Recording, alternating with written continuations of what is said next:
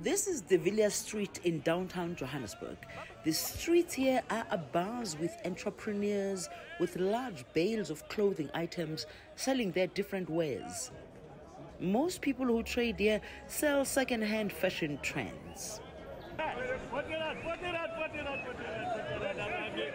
Ayanda Khela is one of those traders. Khela has for years been making a living from this trade. He literally comes here every day from early hours of the morning to sell clothing. Khela says over the years he has noticed that people from all walks of life come here to buy. All kind of people, all sorts of people. Middle class people, rich people, everybody who knows what quality is all about, everybody buys. Even the old people, even the pensioners, they do buy. Khela says he has been unemployed for years, but through this trade, he's been able to make ends meet and more. It does make an honest living because we can manage our lives through this business. I'm paying school fees for my children, I'm paying transport for them, buying groceries at my place. Like I'm even able to save money for the future. Those who frequent this area to buy say it never disappoints.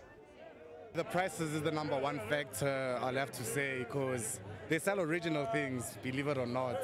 And the prices go from like 100 rand, just that it's old things, obviously condition is not 10 out of 10.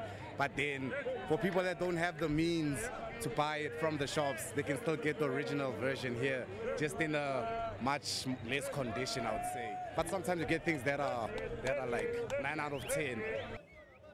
I'm just coming by some stuff here and something for clothes, shoes, everything. The price is going up, it's not like before. Before the price was lower, but from this time here the price is up.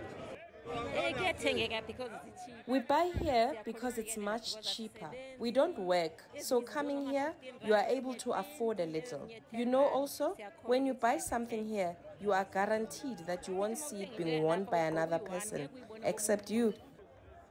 Some economic analysts say this trend of selling second-hand clothing is growing, particularly because of the hard economic times. They say the future of pre-loved fashion is promising, especially in emerging markets, and that it is likely to grow even bigger.